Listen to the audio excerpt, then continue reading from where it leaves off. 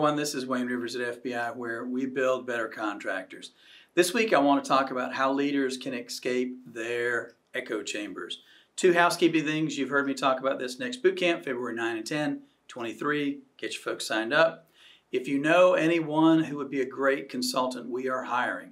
So let us know who that might be, and we will certainly get in touch with them. This week, my inspiration comes from a Harvard Business Review article by Dina Smith in July of 22. And she says, the higher leaders go, the more likely they are to find themselves in an echo chamber, surrounded by people who think like them and agree with them. And I think that probably tends to be true. You know, the traditional the org chart, traditionally org chart looks like a pyramid with the CEO at the top. And, you know, the old saying is it's lonely at the top. And I think that's probably true. So she talks about 3 examples of leaders stifling open communications in their organizations. The first person was somebody who used the Socratic method to a degree that it was exhausting to bring ideas because, oh gosh, he would work you so hard to flesh out the idea that people became discouraged from taking new concepts or new thoughts to him. The second person was a super fast-paced executive, and people thought that they were wasting his time. In fact, he gave off signals, looking at his watch and things like that, that people were wasting his time when they were delivering information. And the third one was the kind of executive that says, yes, but however, have you thought of this? Well, actually, that won't work because so killing, you know, it's like strangling these ideas in the crib before they have a chance even to see the light of day. And I remember one of our members calling, and he had a problem in one of his offices because the leader in that office was one of the types that didn't like bad news. So it was kind of a kill the messenger kind of thing. And if you came to him, my project is really behind on schedule, and I'm afraid we're going to have this problem. You know, shoot the messenger kind of leadership doesn't work. And so problems fail to come up in that particular office where they could be addressed early. And so our member had to make a change to get the kind of leadership in place where they could address problems early. As Dennis says, they could run to their problems with leadership rather than having leadership kick the problems out the back door. So what about this is important to you? Well, none of us want to be in an echo chamber. We all want to be enlightened and great leaders. So 6 tips for being a better leader in the sense that you're not in an echo chamber. You know, walk the talk. You've got to show that your employees recognize your actions are louder than your words. So model the behaviors that you want to see. If you want your people to have open and honest communication, you've got to exhibit that you're willing to participate in open and blunt conversation too. The second thing is continuously solicit ideas and feedback. You know, you can go to your people and say, you know, we all have blind spots, me included.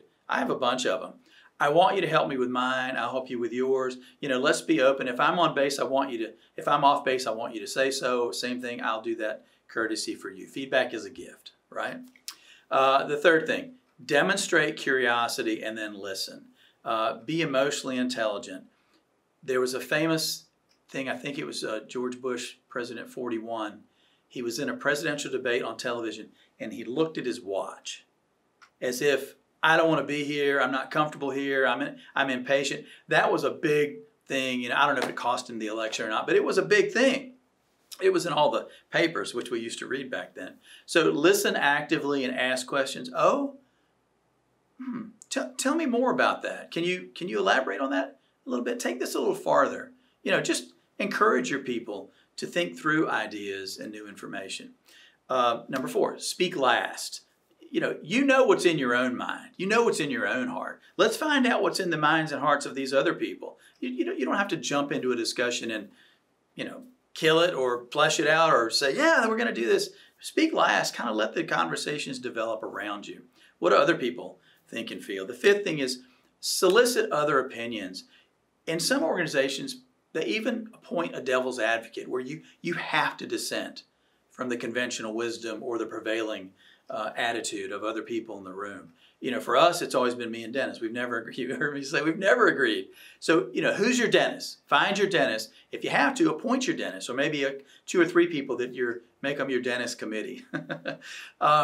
And then the sixth thing, Dina Smith didn't write about this, but it works for me. I know it works for so many of you too. Join a peer group. Golly Moses. Leon Danko wrote in the 1970s, you need to surround yourself with risk-taking peers. What did he mean? You know, your lawyer works for you, your CPA works for you, your banker works for you, your COO, your CFO, they all work for you. So at some point, they're limited in what they can say and do because they want to continue to work for you. No, none of them want to risk their job or their business alliance with you. So you need to be surrounded by risk-taking peers. And I don't care whether it's your local Vistage chapter or whatever it happens to be. Find peers that you can be open and honest and vulnerable with. Give them feedback. Let them give you feedback. I'm telling you, iron sharpens iron, and it works. Find a peer group and join it. So what works for you? How do you ensure that you're not in an echo chamber and you're getting the kind of diversity of thinking and ideas that you need to be successful in construction? This is Wayne Rivers at FBI, and we build better contractors.